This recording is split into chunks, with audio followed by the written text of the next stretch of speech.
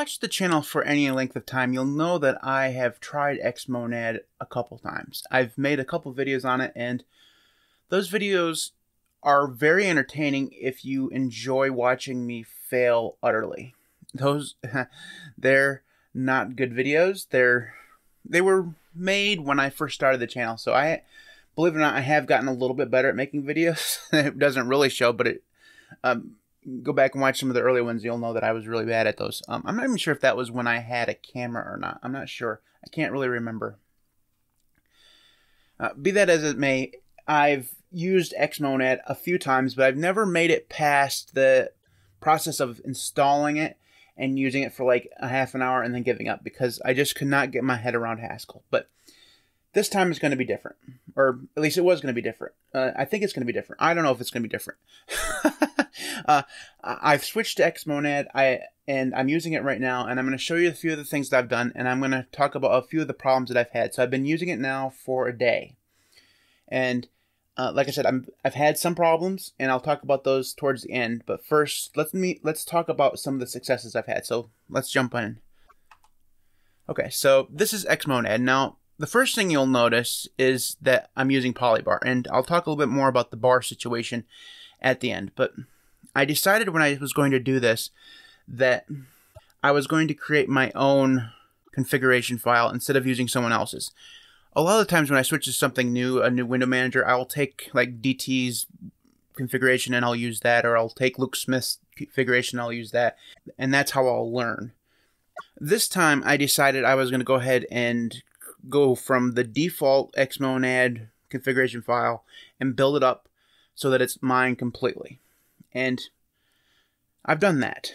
So none of what I've done so far has been from anybody else. It started directly from the Xmonad default config, and I've built it up from there. So if I actually open that up, and I can show you, I've added some imports here that I've needed to add in order to do like auto start and a few things that were supposedly meant to help me use Xmobar, but again, I'll talk about that later. I've changed the terminal, which I'm still using Alacrity, and I've changed the mod key, and then I've added a couple key bindings, one for Rofi, and I've changed the key binding to close Windows and to close Qtile and to restart Qtile. I've done all that kind of stuff, and I've also gone through and added all of my, down here, where is it? I've also gone through and added all of my auto start stuff. So I've auto started Nitrogen, PyCom, SXHKD, and Polybar in this case. Now, the SXHKD is interesting because I wanted to have it so that I didn't have to go through and import a whole bunch of key bindings for my application. So like I wanted to be able to keep my key bindings for Todoist and Audacity and Zim and all these things that I use all the time outside of the Xmonad config. I didn't want to have to put them in the Xmonad config. So one of the problems I had the first time I used Xmonad was I tried to use SXHKD and couldn't actually get it done. This time, it's worked just fine. Now, those are the things that I've done to customize it so far. That's literally as far as I've gone. The rest of my time that I've spent the last day has been messing around with the bar. Now, I wanted to use Xmobar. I watched DT's introductory or tutorial video, and he walks through how to set up Xmobar, first time. So I did that, and it wouldn't show up. And when I say it wouldn't show up, I don't mean that the windows were on top of it and I just couldn't see it, and switching to a different desktop without something on it would have shown me the bar. I'm saying it didn't show up, and I was getting an error, and I don't know what the error mean. I tried to get on Reddit and find out, and I didn't get much help, so I'm not sure exactly what it means. So I've tried multiple things. I've tried, now this is this right here is the way DistroTube said to do it here, and that wouldn't show up. And I can actually probably comment this out now because I'm using Polybar. But I've also tried to go through and just start Xmobar up here in the startup hook. That also didn't work. When I go through and try to run Xmobar, So if I kill all polybar, and then I try to run Xmobar like this, I get absolutely nothing, and I get this error here. What that means, I don't know. The answer I got on Reddit was that it's some kind of Arch Linux error. So I thought, well, I'll install the one that came from the Arch repository and install the one from the AUR. I couldn't get the one from the AUR to build. I'm thinking about downloading it from like GitHub and maybe building it that way, but I'm not sure how to go about doing that. Like, because it's written, I think it's written in Haskell, so I'm not sure how to build things from source in Haskell. That's something I'd have to learn.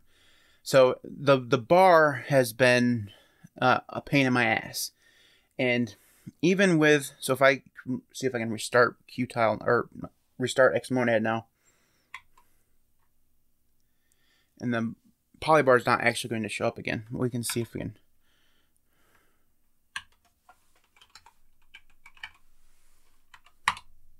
Yeah, it doesn't matter. So my bar is gone for the duration of the thing because I can't get to restart, but that's okay.